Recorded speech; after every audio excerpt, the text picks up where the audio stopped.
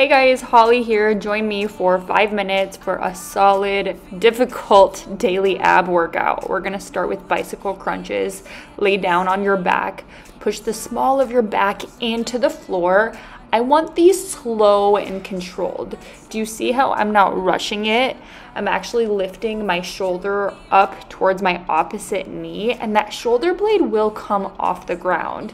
You want to be shortening the space between your opposite rib point and your opposite hip point. All the while, the opposite leg is lengthening down away from you, and it's staying strong. Point the opposite toe. Engage the thigh. Lengthen that leg away from you as far as you possibly can, and do not let your core let go. Keep it strong. You have 15 seconds of rest in between, and we'll get to our next ab workout. We're gonna be staying on the floor for reverse crunches, so get ready for that. Lift your shoulder blades off the floor, stay in a crunch, your chin is nice and tucked. From here, you're lifting your hips off of the floor. Think of rolling your pelvis up so those hip points come up towards your rib points, shortening and closing that space. And then lengthen those legs away from you with control. You never want like the bread loaf effect. So what that means is you would look down at your belly and see that it's poofing out and staying firm down and in. So that might mean not lengthening quite as far as I am. Maybe you keep your knees bent the whole time and you just tap them towards the floor and come back up. Listen to your body, whatever you have in you. We're gonna rest again. Enjoy this 15 seconds. Love this next one, so get ready for it. We're going to be doing suitcases or in and outs, whatever you wanna call it. Balance on your butt with your hands propped up behind you. I like fingertips facing towards your body. You're going to lengthen away, lean back, lengthen those legs as long as they can go. Again, keeping the strong, firm belly. No bread loaf effect.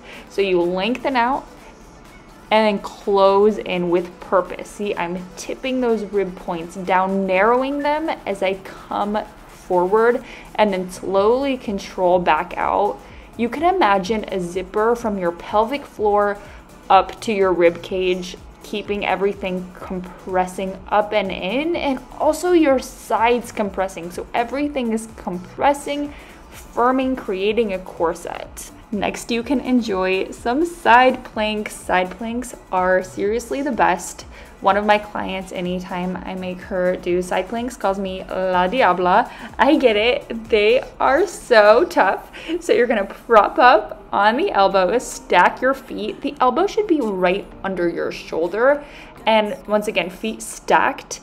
Hips are stacked, shoulders are stacked, body is in one straight line. From here, lift and lower your hips. So you're gonna drop the hips towards the floor just to control. I'm not even going very far. You can make it bigger if you're feeling up to it, go for it.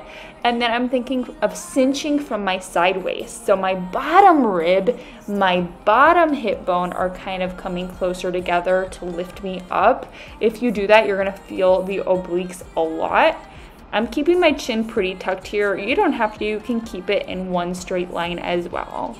Rest 15 seconds and mentally prepare for the other side. Roll over, prop up that elbow under your shoulder, stack your feet.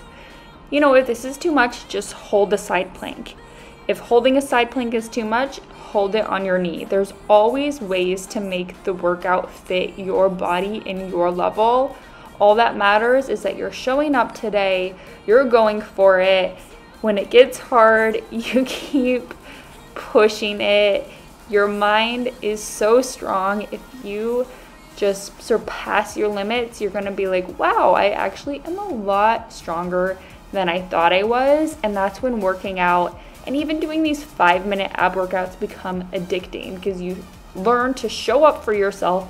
You develop that self-integrity muscle by doing what you actually say you're gonna do, and you're gonna set yourself up for the rest of the day. Maybe it motivates you to do a full workout, go to the gym. So thanks for joining me, and I hope to see you next time.